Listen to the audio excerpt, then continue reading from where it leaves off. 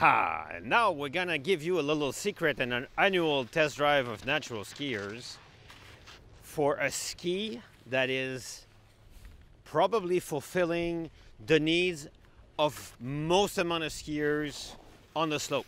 And I'm talking about the ED V10 because it can do everything well, going on the grooms, going in the glades, going in the moguls.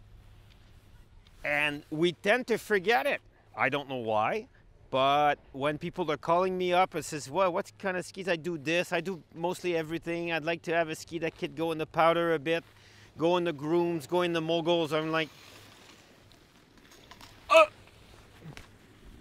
The ED V10. Because it is well built, it is super light. There's no metal into this ski. It's carbon. And it's 85 under the foot. So it will still carve very well, but a huge front tip will lift it up in the snow or junk snow or spring skiing. It will go into moguls because it's not too stiff and it won't catapult you up in the air so that you don't have any control. It will go in the glades full speed, so it does everything well. And recently I sold 2 of those skis to one guy from V10 who was exposing to me his problem to find the perfect ski to do everything. And I really, even myself, stopped and until V10. One of the guys from Sutton who likes to do the grooms in Sutton. Don't people like to do the glades in Sutton? He likes to do the grooms in Sutton and sometimes go in the glades. V10.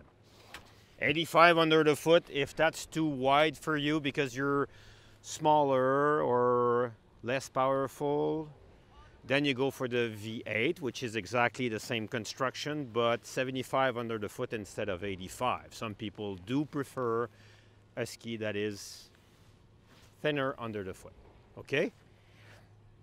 A couple of years back, I loved it in my test drive, and 2 coaches from the elite ski team in the Laurentian called me up and says, do you really like it that much? Yes. And as they were sponsored by ED, they could order whatever they want as their pair of skis for the season, and they order a V10. And they absolutely loved it. So these intermediate skiers in V10 or Sutton are these 2 high-level coach who really liked it, then I like it. I think it's a sure home run. Now, from the previous model to this one, there's a new exciting upgrade, technically, is that they did put in the EMC energy management circuit that you can find into the World Cup skis from ED. And what is it basically is that when a ski vibrates, this vibration is captured under the form of energy and redistributed through a thin layer of graphene, which is used only by ED in the ski business. They have a patent on that and they're not gonna give it away because it works so well in their race skis, in their detune race skis, and now into the everyday skis like the V10 and V8. So basically it absorbs and captures the bad vibration and throw in energy to control and have a very soft and perfect good vibration. Understand my point? So there's not a lot of flaws. Maybe some people would think it's too light. Maybe for people who are really heavy, they will prefer a ski that is not made out of carbon, but made out of metal. Then that's not a ski for you. But yet again, you won't go into the moguls with those skis.